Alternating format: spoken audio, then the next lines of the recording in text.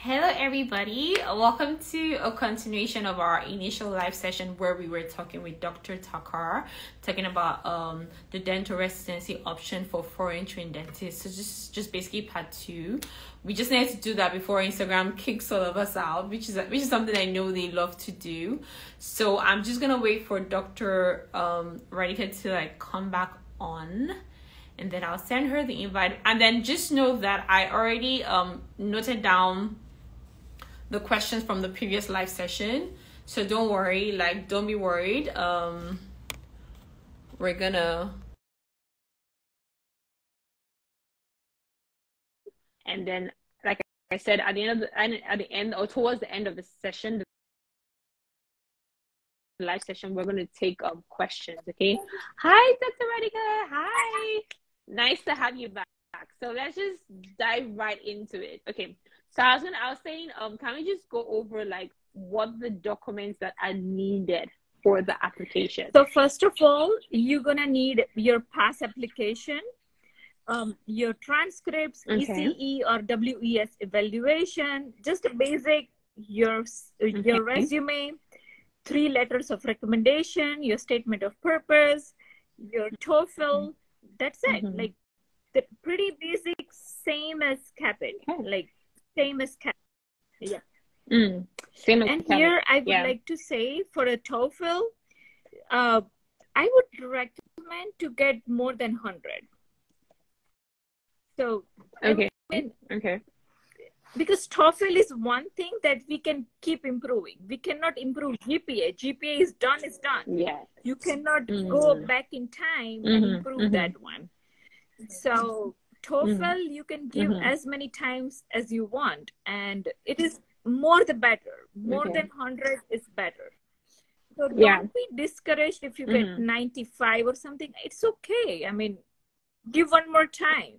There's nothing wrong with that. Yeah. So that is one thing. And here I just want to say the application number for your PASS program number, if anybody interested. And here is another program which is very good, University of Florida AGD for internationally educated dentists. So also a very good program. And another thing that I want to say, this is your application, okay? So when program director sees your application, they kind of have an idea about your achievements and your dentistry, about what you have done. So for interview, they are more looking to see your personality. Because end of the day, whoever applies and who have finished application, all are good candidates. Everybody is smart, everybody is academically well qualified, educated. Everybody has research experience, volunteering experience, masters, so they don't have a shortage of good candidates. Because to be honest, candidates, they do have a lot of options to choose from. So for example, if 2 candidates have exactly same copy-paste profile, copy-paste, same master, same TOEFL, same everything, what makes a difference is your interview. What makes a difference is your personality, your soft skills, how kind you are, humble. They have to see your passion, your hard work, a kindness, those likability, vulnerability, funny. They have to see you as a person.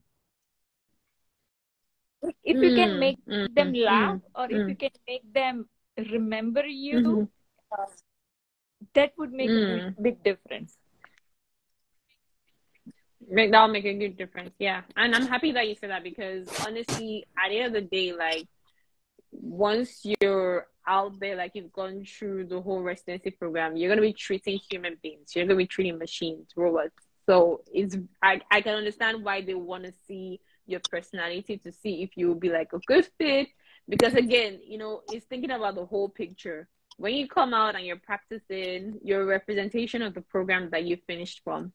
So you don't want somewhere you're working somewhere and patients are like complaining like, oh, that doctor is not friendly and all that, and they're like, oh, where did she finish from? University of also, you know, nobody wants that. Yeah, sometimes we sound overconfident, and like, because sometimes we like, oh, I'm proud of my achievement, I have to say this, you know, but they want to see like if you are teachable, you know, like if you are, we know you have done a lot of things in your life and that's why you are getting interviewed, because you're smart.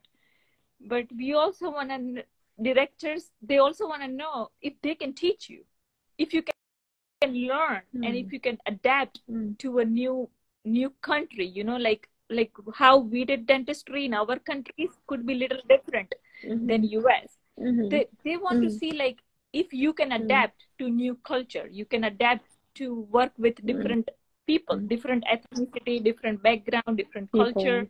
If you can mix with everybody and you can be a team player. Okay. So what you're saying now is basically how to make yourself stand out in the interview. So we're definitely going to go into that more later. So in the application process, is there a way you can make yourself, like everything you said now, is there a way you can maybe show it in your application or make yourself stand out in your application? It is possible. Is it possible? Like, so for example, you when you write a statement of purpose, some programs do have an option of writing a specific statement for individual program. So more you customize it, more better. More you do your homework and more you understand the program. Like you have to know in and out before you go there. You shouldn't be sound like in your application like a window shopping, throwing everything, like applying everywhere, going everywhere, and see whatever sticks and see whatever works. It shouldn't look like that from application. Okay, so it should look like, basically from your application, it should look like you have done your due diligence in researching the school. Like you should come up like you know a lot about the school, not like you're just applying by the way. And then also look for a way for your personality to also show in your personal statement as well. You know what, I always say this a lot, like in your personal statement, that's like your first introduction of who you are. And so once they read your personal statement, the admission committee should have an idea about who you are, what your values are, what you stand for, what your personality is like. So I'm very happy that you said that. So did you have like a game plan? So what was that, your game plan when you were applying, or did you have like a different game plan for your application? For me, like personally, my game plan was to be here. That's it. Nothing else matters. So so I worked here so much before, so my application was like a minimum part of my, you know, because everybody knew me as a person before even they get to see my resume. So it was different, but still I would say, like in your resume or anything, don't write something which sounds shady or confusing. Sometimes you write just random things without specifics, and they see like, are you lying? Sound clear and specific. Exactly what you did, exactly what it is. Don't make things up, because that's a red flag. They don't even want to see you in interview if your application sounds like made up. Like made up. Yes. Okay. And the thing is that a lot of these people are, a lot of people do that. And the thing is, people don't know that a lot of people who are in the admission committee, they've been doing this for years, so they can tell when it's made up. So don't made up things. And like if you have experience, for example, like January to March, this office I was working as a dental assistant. Then March to June, this office. Then June to you're just filling the gaps. I mean, how can you keep changing yourself every 3 months?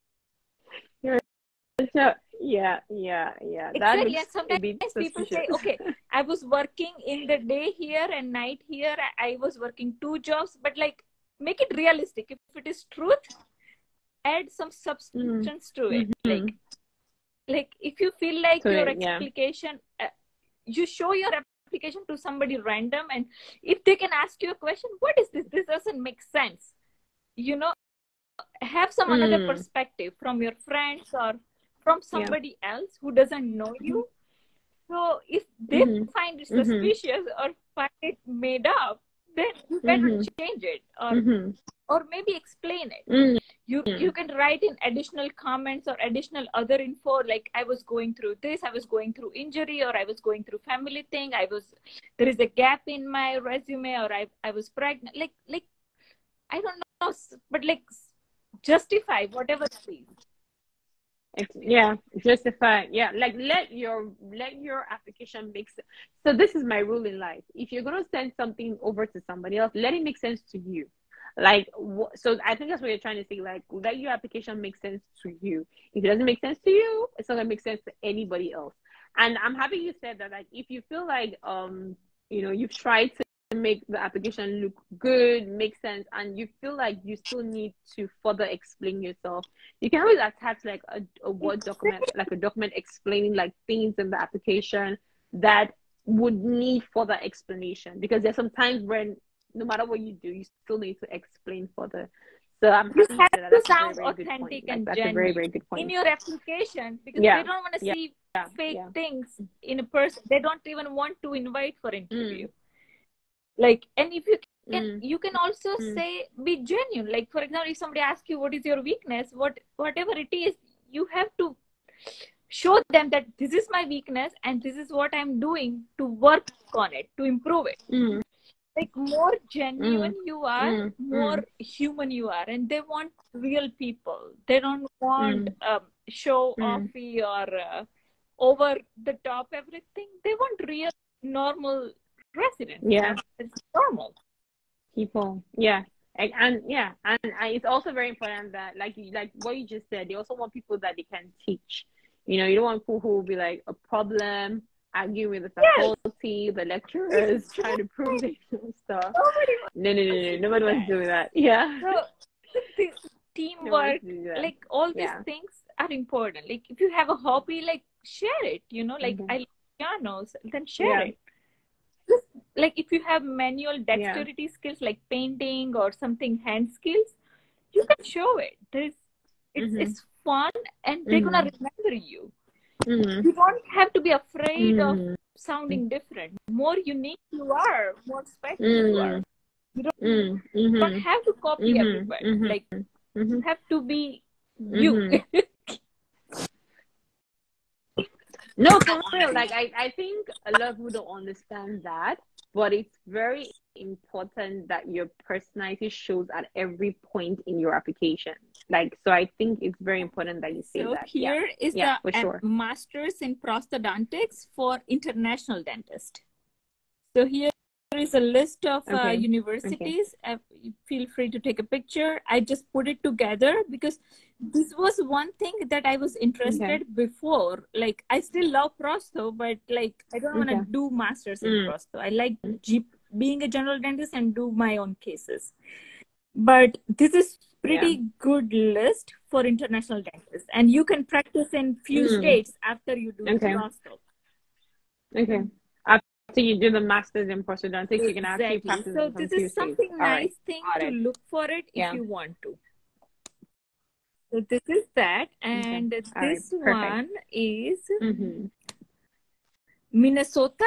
So here, like this is, I haven't done anything or I don't know anybody personally, but this is from the website.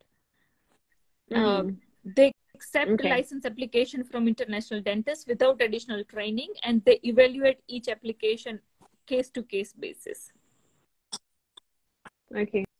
And then decide who qualifies for that. Okay, before we go more into the masters, let's just I was gonna ask you one question about the interview process, just so that we don't lose track. can we talk about the interview process, and then we can now come back to talk about the masters, like master, because that was a question someone asked about masters that can give you like a licensing option. So is it okay if we talk about the interview and then we can come back to this? Is that okay? Okay. So, all right. So let me just ask you about the interview process. So what, I mean, I'm going to let you just tell me everything. Like, what was the interview process for you?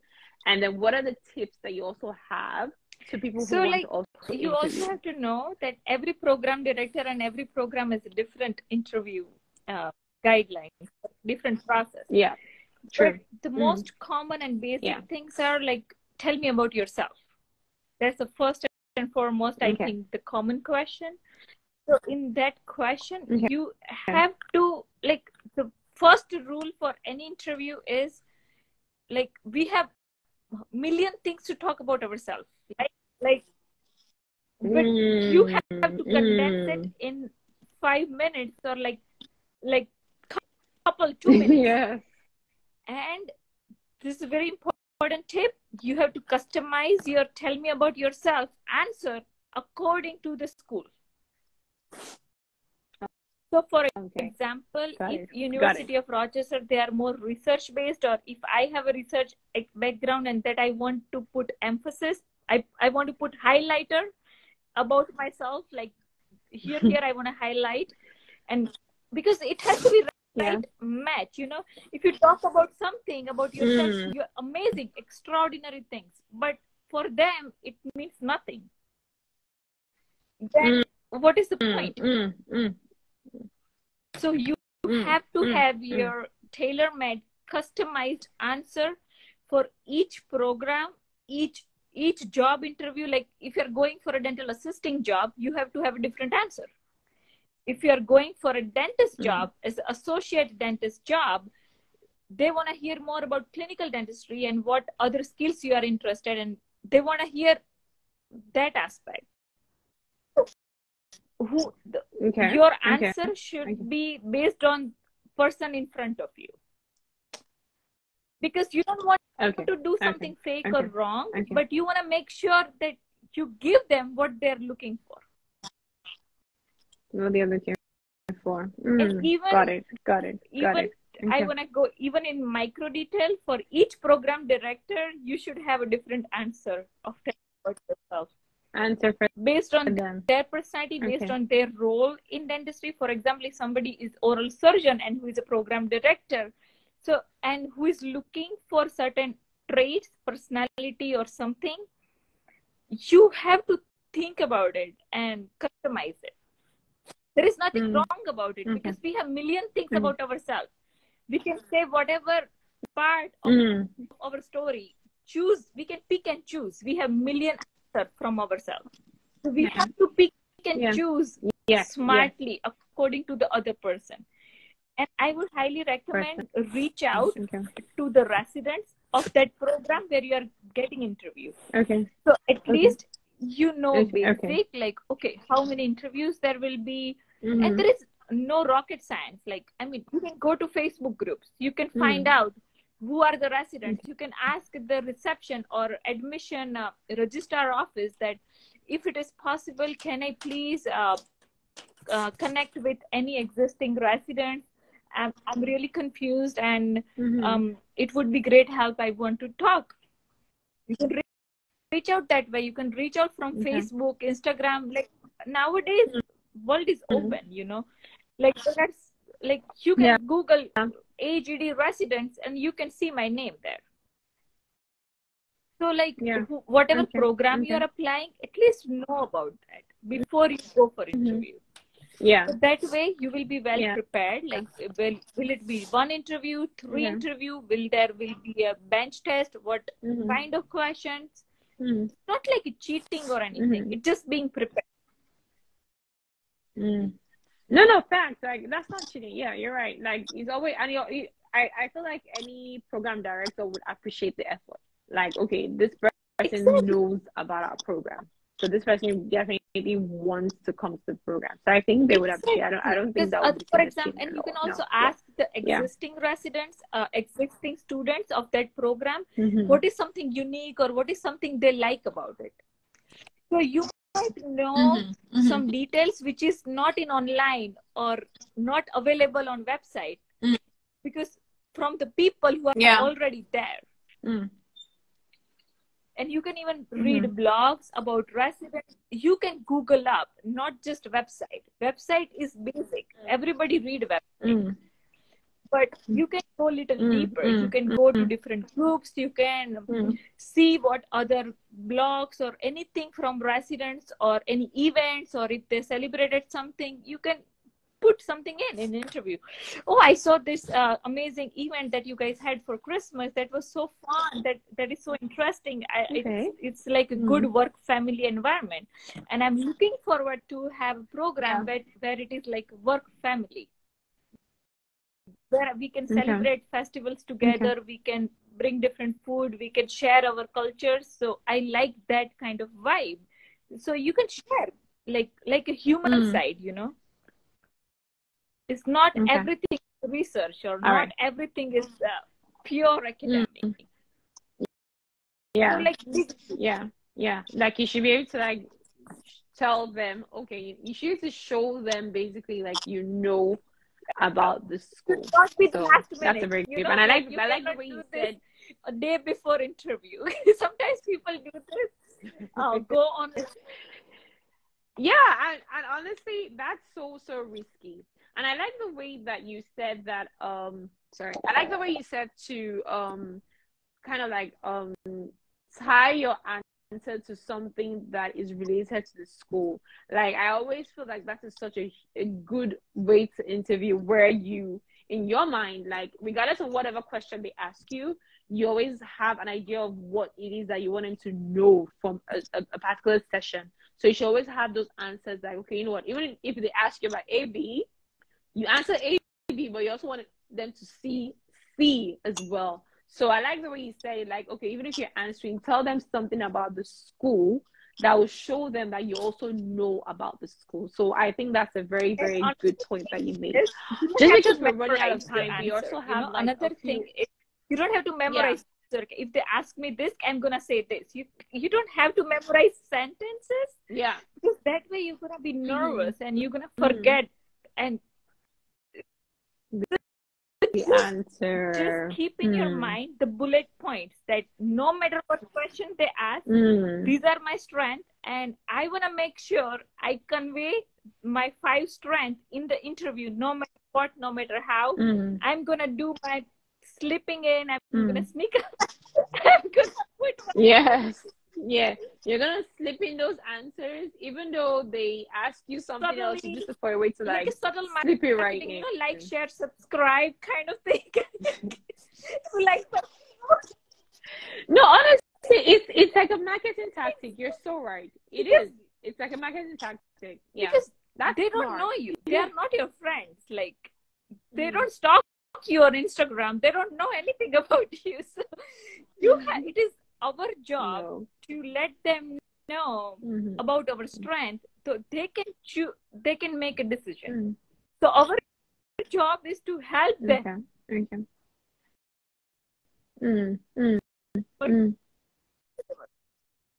Sorry, you're kind of breaking off there. Can you hear me now? Okay. So I guess right now let's just go straight into questions, because we have basically like a few minutes left. And I'm trying to like keep this like into 2 sessions. If we have to go into a 3rd session, great. But I don't want to take all your days today, so all your time today rather. So I guess the first question, and then again, I forgot to say this at the beginning. If you have any questions, just write it in the comment box. Like I'm reading and I'm writing down questions as well. Okay.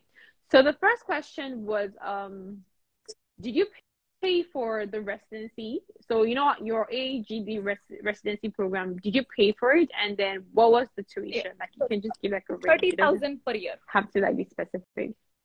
So in this 30,000 per year. So in my residency, we have to pay $30,000. But there is another residency, University of Maryland. I think they pay you $15,000 or thing, but they pay you you. don't Okay. pay Yeah. zero tuition, no tuition. Yeah, I'm happy you said that because that was the next question. The next question was, are there residency programs that pay you? So I'm happy you said that. So basically, you just have to do your research and find out which pays and which you have to pay for. And then, so the other question was, so so I guess they're asking like, what does the program entail? Like, can you just give us like a brief summary of what, what the program entails, like what you do basically? I see patients 9 to 5, 8 to 9 is typically a class. Okay. Maybe 3 days a week, 8 to 9, Okay. and then all day, patients. Work, chop. And we do all kind of procedures, extractions, oral surgery, scientific implants, perio, prostho, denture, partial, composites, veneers, you name it, and we do it. Invisalign, ortho, like each and every procedure. And our schedules are super tight. I mean, 45 minutes for one patient. And move. Oh, wow. And you move. Wow, that's intense. If our patient cancels, that's pretty intense. Our reception staff is so smart, they put in emergency and they fill it up. So it's pretty intense. So it's like you're always on the move. That's good. So the next question was, so would you advise, so example, like, would you advise a fresh graduate, like someone who is fresh out of school so I'm guessing this is like an international dentist who's fresh out of school in their country. Would you apply them to apply for a residency program? It will be difficult to even get it because they need people who have experience, mostly. If not clinical experience, then something else, like master's, preceptorship, volunteering, research, like they need something extra. So I'm not sure if you can get it, just do it. Just roll with it. Okay.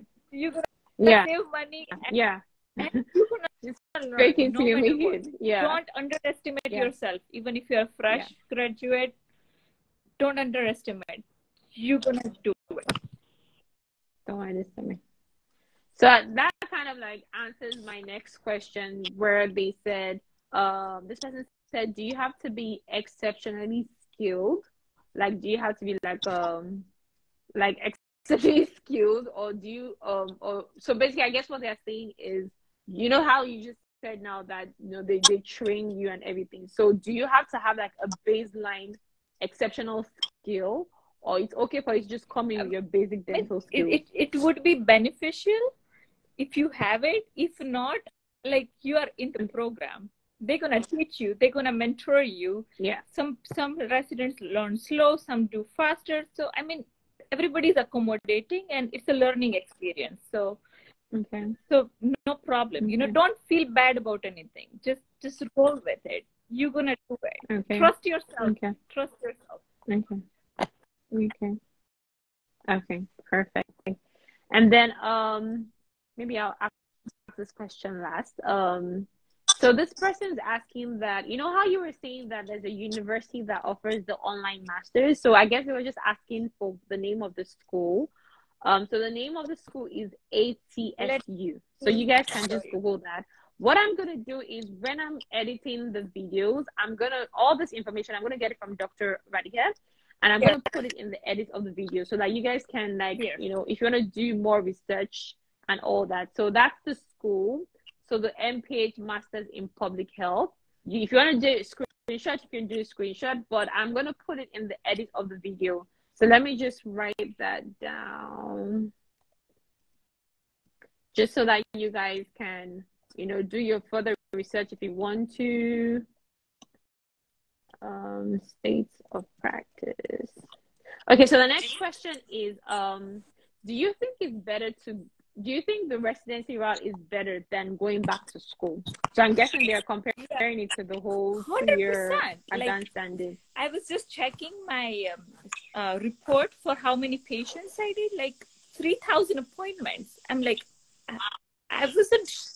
it didn't make sense to me, like in 2 years.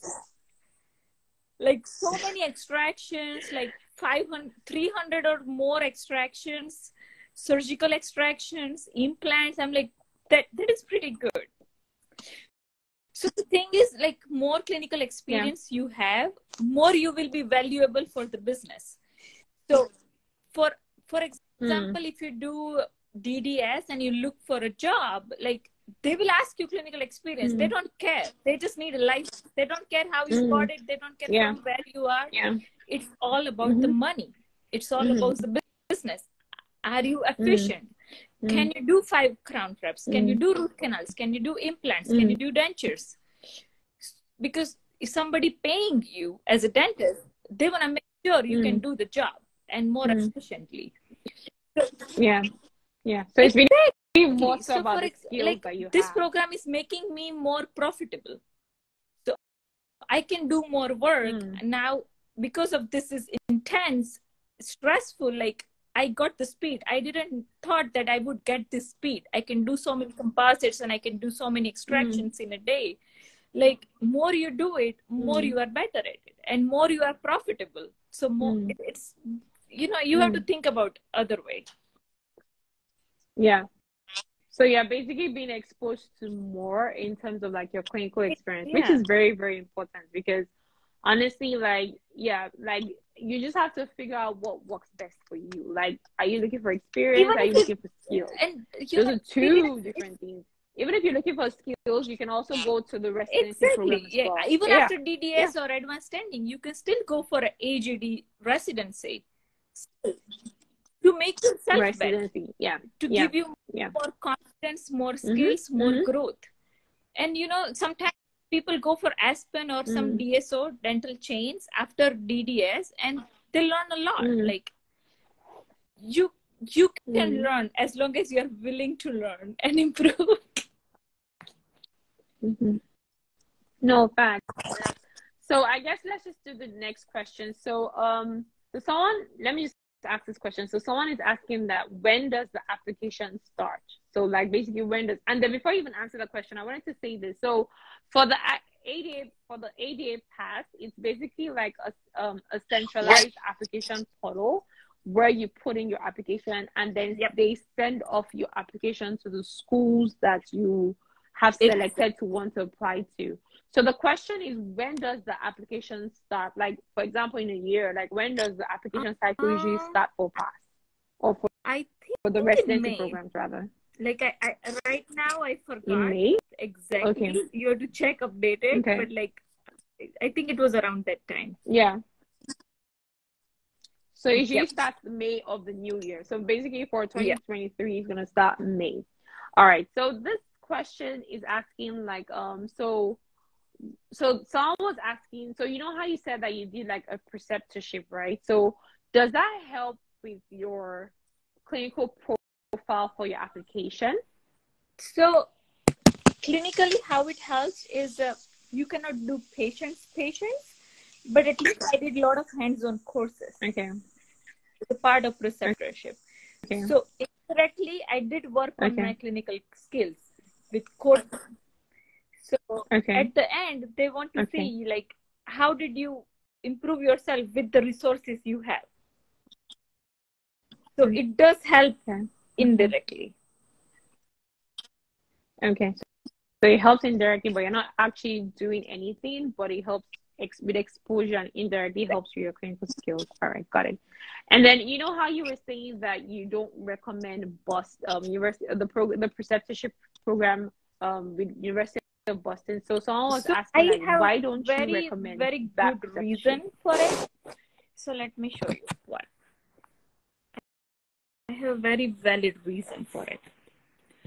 So why? Because Boston University preceptorship is only 3 months. And yes, it is only 3 months of preceptorship. So it is very cheap, like cheapest, I think. So in 3 months, like, it is not logical, or if it's not easy to make connection or learn or get involved. So it is not even a 1 semester. Where you can do 3 months. Are you serious? So it is not even oh my god. So it is not even a semester to do your courses or exams or classes. So basically, you are just shadowing, like nothing else, literally nothing else. So it doesn't give you more opportunities to work with faculty, work with residents, work with everybody, take courses, classes. So, and in 3 months, like in US, Saturday, Sunday is weekend. So how many days in a month? 22 days in a month. And then you first 2 weeks are orientation or getting your HIPAA or getting your health certificates oh wow. So you're not really doing much basically. So you don't really have enough time in the program. So I figured. I know that. Orientation or getting your health certificates, your vaccines or whatever. And then there is a public holiday, somebody on vacation. I'm like, and then last week you are ending on 28 or something. I'm like, there is literally no time Not to enough time. Your relationship with your faculty or do more contribution to the program. You know, not much time to take course, class, presentation, or involve yourself. Yeah. So if you are not putting in anything, it's cheaper, 2-3 months. Then how can you expect to get more reward? Okay, got it. So you're saying that it's not really enough time for you to actually achieve your goal of why you even want to do a preceptorship, which is really to be a part of the school and then let them know like who you check are. Off, you know, it's preceptorship is not like, okay, you check mark. Okay, you got this. You did this. You did this. Yeah. You actually have to benefit from the program. So you don't have enough time. Another important, super important, in 3 months, they don't know you enough. They don't write you a letter of recommendation. Yeah. That's the biggest problem. Oh, really? And that's something you definitely need, right, for your application. Because, you know, even if they write it, they don't know you enough. So their letter of recommendation is going to be very They're going to write something. They're going to say, okay, I have seen this person for a couple weeks in University of Boston hanging around with the ID card. I'm like, does it even mean anything? So it doesn't mean anything. So, but if you do it anywhere, for example, I put it here, anywhere preceptorship, which is 6 months or 1 year, then you have more immersive experience, like more detail. You can participate, contribute. You can like make the best out of it. Then if you have a letter of recommendation from one of the director or a head of department or somebody, it brings value. It brings substance. It is genuine and truthful. And they will have more stories or more things to talk about you. Talk about, got it. So basically what you're saying is because of the length of time is the reason why you wouldn't recommend the preceptorship with Boston. Another reason, all right, when I applied for Boston, yes, when I got acceptance letter from Boston preceptorship, they sent me an email with a disclaimer. Acceptance to this program doesn't mean you will be getting acceptance to this. It was a very harsh, like by default email. Like, it's not nothing personal, but they give disclaimer to everybody multiple times that this program doesn't mean you will get acceptance to DDS program. So if they are saying 10 times to you that don't expect us to consider you or give you priority or anything, don't expect anything from us. It's just like a check mark in your resume that okay, you did this. It's like a basic check mark. So why you do it? Got it. So basically they send you that disclaimer just to let you know that even though you're doing this does not give you priority for the advanced standing program. All right, got it. Perfect. I'm happy that you said that. Thank you. So yeah, of course. So they're just like letting you know way ahead of time.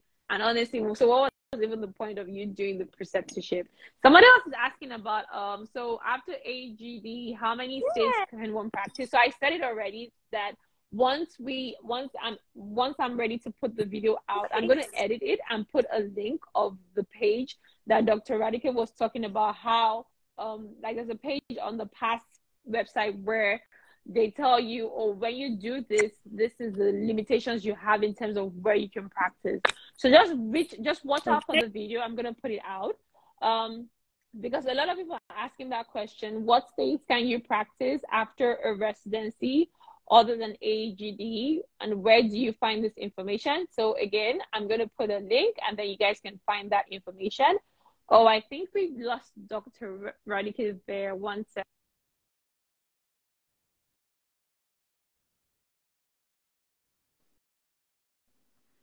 Let's just wait for Dr. Rodriguez to come back on. So yeah, I'm going to put, when I edit the video, I'm going to put a link there for where you can find that information. Let's just wait for her to join back. I don't know what's going on. So another question is it recommended to, okay, so I'll wait for Dr. Rodriguez to come answer that. Just going through a little questions. Is it recommended to do an internship before applying? Let me see. Let me send an invite back to her. And let's bring her back in. So I've sent an invite back to Dr. Rodriguez. So it says, can we practice dentistry after doing a master's in dental public health? Okay, so I'm going to, I think I wrote that already. Okay. After master's, I read that already. Because it's looking like we might have to do like a third live session, which I'm trying to avoid. So let's see what we can do. Is going back to school better than doing the program, in your opinion? So, you know, the doctor already mentioned that in her case, doing the residency was much better, because in terms of like not having to pay back such a huge loan, that was key for her. And in sense of it's giving her the opportunity to have more clinical experience, because she's seen a lot of patients, like almost like 3,000 patients she started. It's saying that she's unable to join. Not really sure what's going on. Let's try that again. So I sent you another invite. Okay. So yeah, let's just wait for her to join back.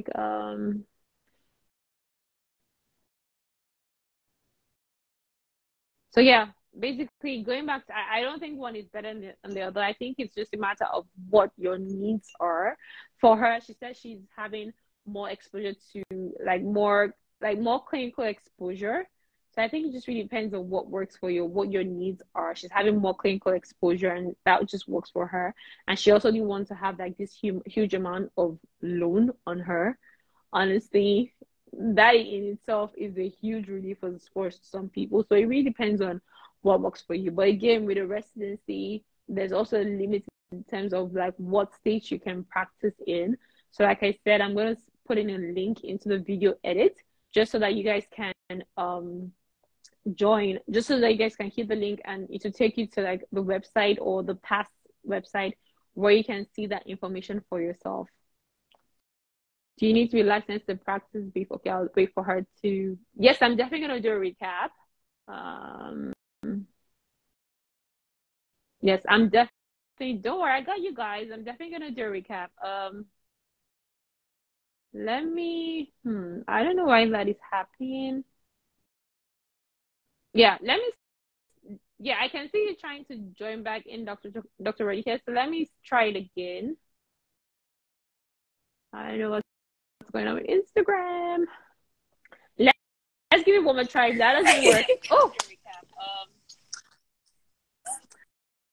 I was just about to say that, you know what, if that doesn't work, then I'm going to have to like do a third session.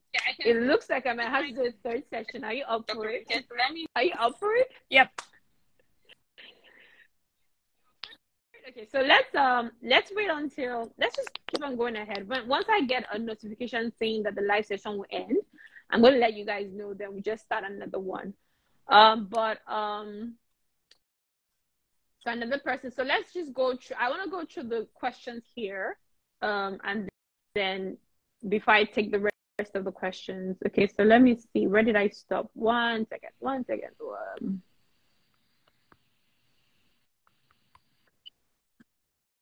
Okay.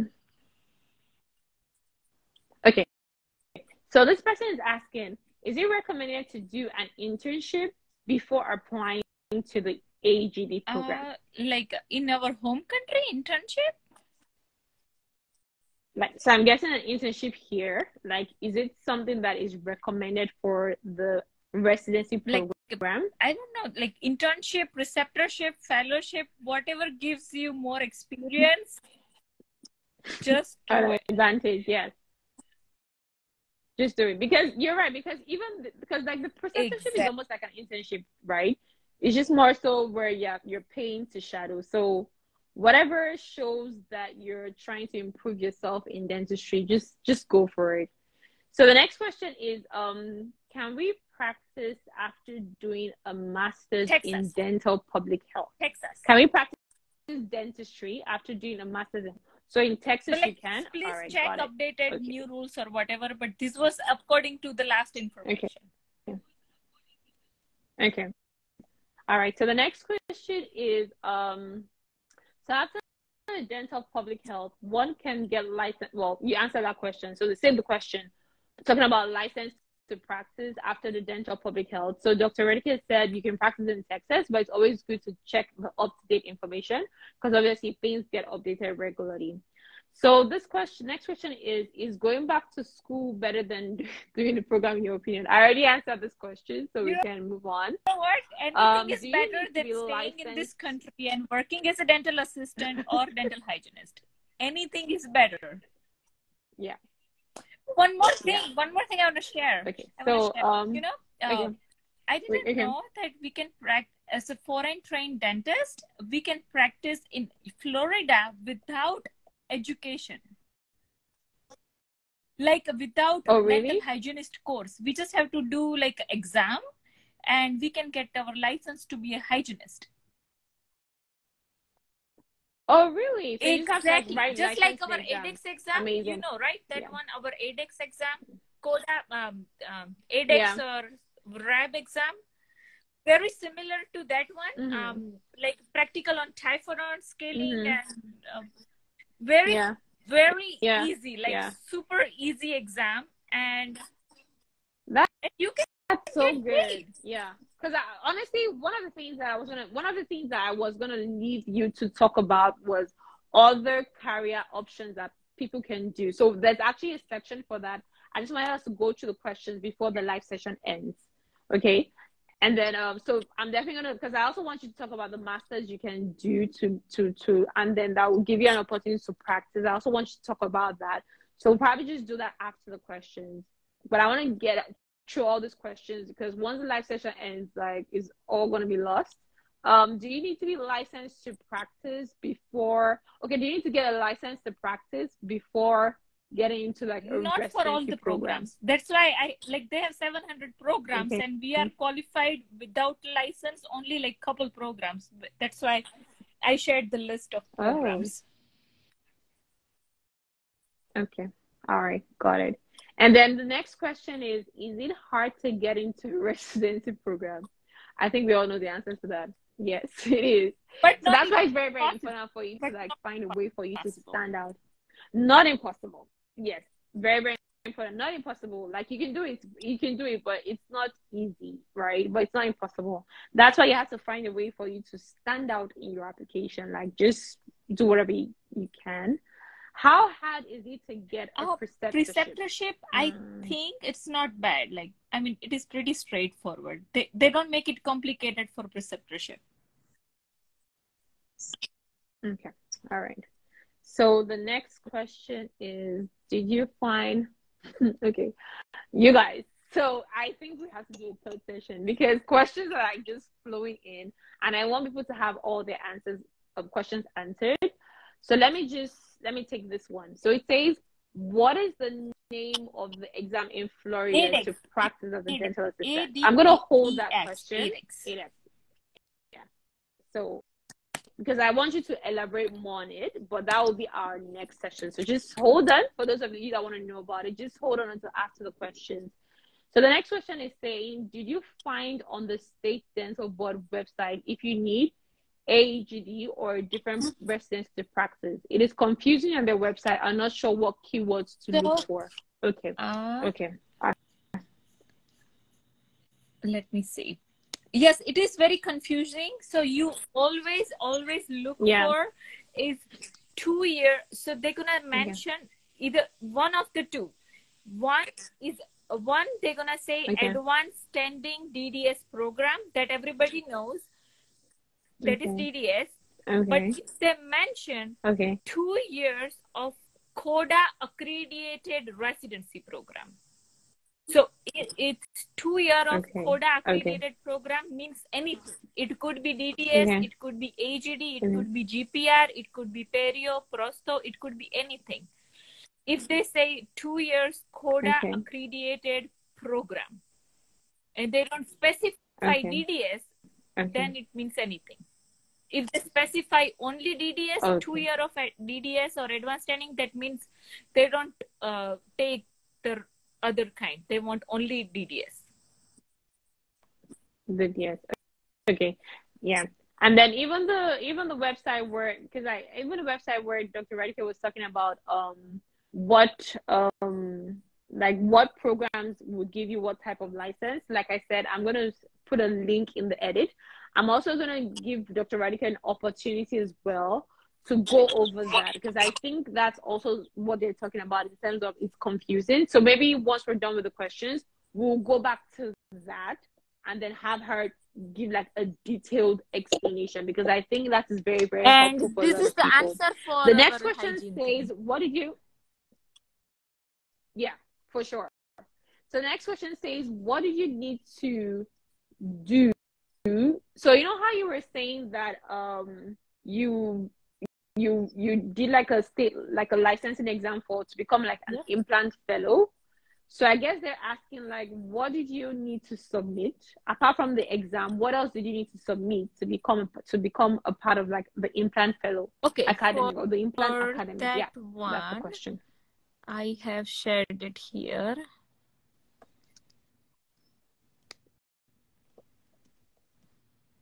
So this was different.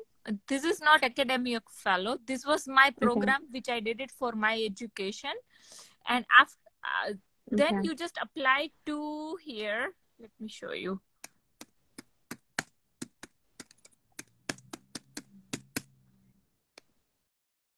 You go on here, American Academy of Implant Dentistry Fellow Examination.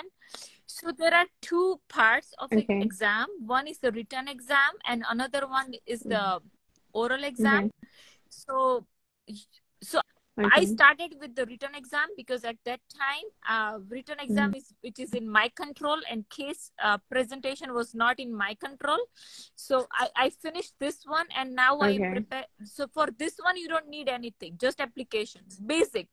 They just need to see you are dentist. Doesn't matter you are dentist in US or doesn't matter you are dentist in your home country. So for this, anybody can give it, like anybody. You just have a membership and apply for this exam. It is very easy. But if you want to do practical exam, they're changing rules now. That now you don't have to do case your own cases. They can give you their implant cases, and you just have to do treatment plans and evaluation on their pictures and their cases. So now you can even do your practical exam without being a dentist in US. But that is pretty good credential. Perfect. Very, like a valuable credential. Yeah, that's a good. That's something good to have on your application. Like that, I know that's something I'm also thinking about as well. So that was a good question. So the next question says okay, so again, this is tied back to limits on the state license. So we'll give you time to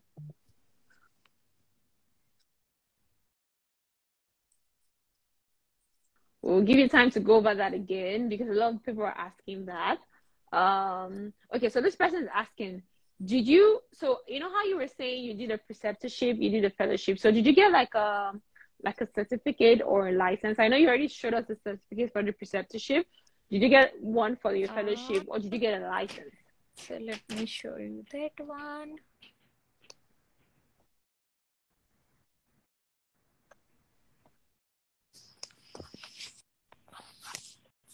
Here. So this is the one that I got after my fellowship. So this is Eastman Institute for Research Fellowship. I don't know if you can see it. Yeah, we can see the University of So this is a fellowship certificate. This is not the license or anything, but this is for the fellowship graduation. So it's just basically a certificate that you can also use for your application for residency. It's not like you can practice after that or anything of that sort. Okay. So the next question is asking, so you know how you mentioned GPR? So the question is, what is the difference between that and the AGD? So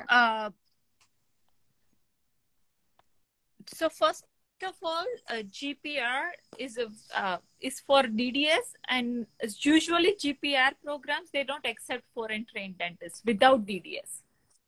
So usually that is out of the option as a first program. Like now I am eligible for GPR. After finishing AGD or after finishing advanced standing DDS, you can do GPR. But without that, usually that is not even possible. They don't accept. Not even possible. Okay. But there is all right. Okay. But basically the program is the same thing. Like it's basically the same thing like academic exposure, clinical exposure. It's just a matter of, as a foreign trained dentist, you can't just go directly to a GPR. You have to do the AGD first, and GPR is more hospital focused. Like more you see fractures, accidents, more IV sedation, bigger procedures with medical doctors. It is in a ER setting or a big hospital setting where you are not the only person as a provider. There will be nurses, anesthesiologists, MD, surgeons, orthopedics. You work with everybody. So that is kind of a big difference. You do more surgical, but you don't do like a composite or anything. Like you have limited exposure to the core clinical, like a crown and composites, and you have more experience to like a bigger picture of dentistry, like accidents, surgeries, and sedations, kind of it. But all the programs are different, but this is basic fundamental difference. Difference between of them. All right, got it. Thank you so much. And then the next question was saying,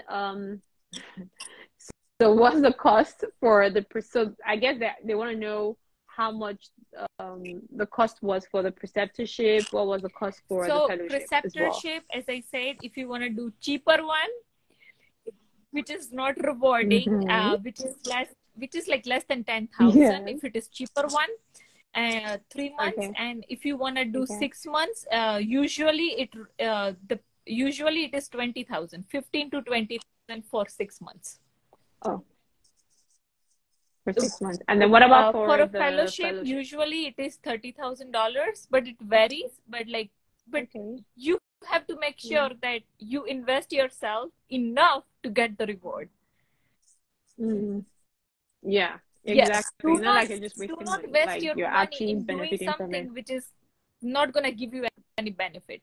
I always say that 1 year of wasting your application cycle, like 1 year to get rejected, you are wasting $200K. Because if you are a dentist sooner, once you're licensed sooner, then you can start making $200K. So a year wasted is $200K. So your skills are just your brain, your knowledge, your everything, you're wasting it, you know. So if anything you're gonna invest, if it is less than $200K for any program, it's gonna worth it. Okay, so someone is asking which of them is between 15,000 to 20,000. So that was talking about the preceptorship. Again, it depends on what program that you apply to, because the longer the preceptorship program is, the more expensive it's going to be. So right now we've gone through all the questions that have been sent over to me. So now I'm just going to give you time to just talk about what other career options you have as a foreign trained dentist? I know you mentioned using a master's in public health. You can also practice in Texas. You talked about doing the ADEX exam for dental hygiene. So just let me give you the floor. Just tell us everything, all the information other that you things have. you can do, you can work as a dental assistant, as we always start as a big. But then you can learn other skills being a dental assistant, like how to manage a dental practice. You can learn insurance side, you can learn reception front side, everything.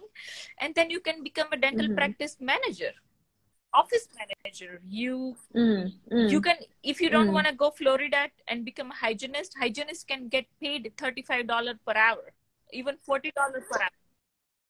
So you're saying for the hygienist, you're saying you do the ADEX exam only, and then you for Florida, and then you can become a hygienist. Basically, so that's all. So do you have an idea exam, license, process everything, and within 1 month you start making $35-$40 per hour as a hygienist? Do you have an idea of how much the ADEX exam $2,000? Like, I don't know exactly, but like, I mean, it's this not is that bad. I mean, exactly. Yeah. I'll say do your research. Like, you can just, it's something you can Google, like ADEX exam, what are the requirements, how much it is, you know, and just so that you have an up-to-date information. Also, like, you know, where this is in practice. Like, we know that, you know, it's in Florida, but you can also check for up-to-date information as well. I know you also mentioned about, can we also talk about the, before we go more into other career options, I know people are really interested in, when you said with a master's in, I think a master's in dental public health, or was it public health? One of them, with that, you can actually practice dentistry in Texas. Can we just go into that a bit more? You have to still check the new rules or everything, but I know personally my friends, like not one, like I know like 6 or 7 friends who has done masters in public health with me, and after that they opted for dental public health because their family was in Texas, and for them Texas was a good choice, and they didn't wanted any other states. They just wanted to stay in Texas, so that was perfect for them. And they did dental public health residency.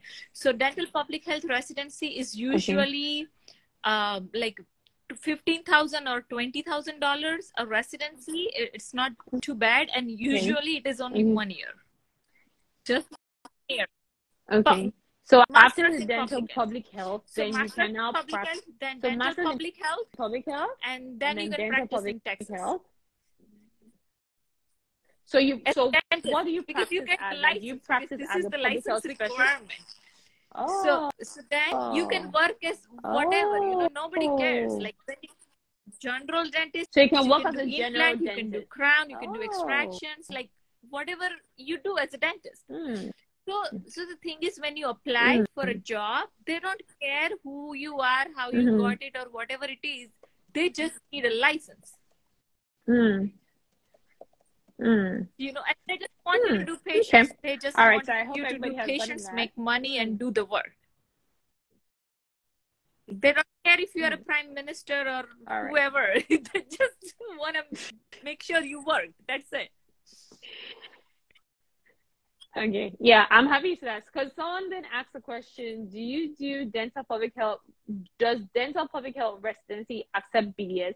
So what Dr. Radhika has just said is you first apply for a master's in public health, and then you apply for the dental public health residency, and then you apply for the licensing. So basically, those are the requirements for the licensing to practice as a general dentist. Okay? All right, so let me just let you talk about the other career options that you also wanted to tell us about. If you don't want to go Florida, you can stay in whatever state you are, and you can do 3-year program for a hygienist. Like, for example, if you want to spend your money in masters, which you don't like, you hate it, and you don't want to do it, then put that money in a hygienist program, because it is also less money than masters. It is cheaper than masters, and you will be within dentistry. You can stay. You can still see patients, you can still see teeth, you can stay within your comfort zone. And you can improve as a hygienist, you can become an office manager, and then you can keep applying to the dental schools and still make good money and don't struggle. The point is to survive also, you know, like we are all here in this country. Like I used to work as a dental assistant, two different offices, and on weekend I was a floater. So on weekend, I have submitted my name to couple dental offices here, and they said, if you are working on Saturday and if you need me, I'm available. So I'm a floater on call assistant. Okay. So it's like you work, learn, make it work. Yeah. And you keep on improving yourself. Other thing is, my first job as a dental assistant, I picked it intentionally. It was very intentional that I work where they have a digital dentistry. So why? Yes. Because I wanted to get paid and learn. So I learned everything about digital dentistry, like scanning, making a crown, designing a crown in a software, making it glazing, shading, making it pretty. So like I learned to use digital dentistry while I was getting paid as a dental assistant. So you can be smart enough and pick a job where you can survive, you can make money and learn.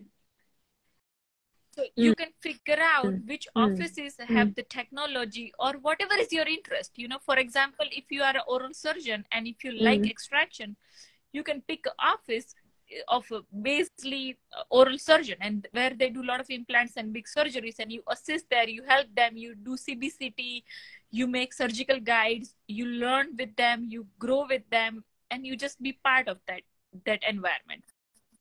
So you all right. So basically, you just look for other survival jobs that are also in line with dentistry, and will also give you all the exposure that you want.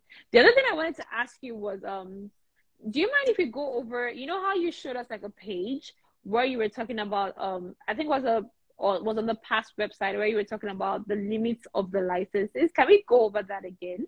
Because like I think that will answer the next question. Because the next person is asking if we were to do a residency, maybe in orthodontics or pediatrics, and after three to 5 years, you want to move to a different state. Is there reciprocity? So you're trying to understand what the limitations are in terms of the license. Got it. So is it okay if we just go over that and then we just like round up from there? If you are still here, I want to show you this. You know how they say bonus, whatever. Like, so here is my Instagram page. You can click on my link tree. And here you can see my journey.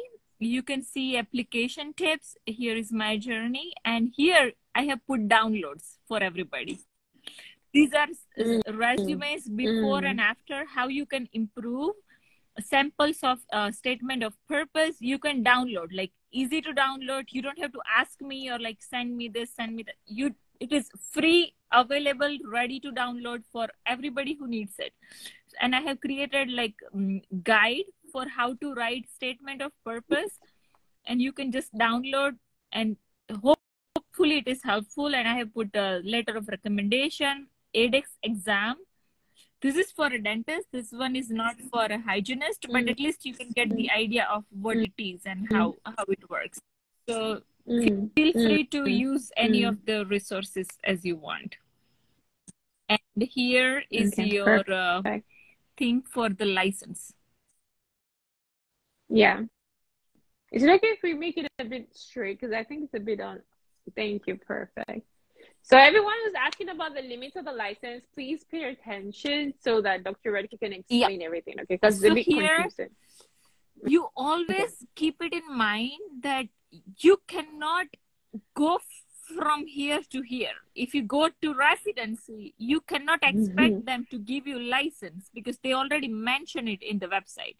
So you can practice in only these states over here. So do not like do residency and expect them to reciprocate, because that is not the part of the deal.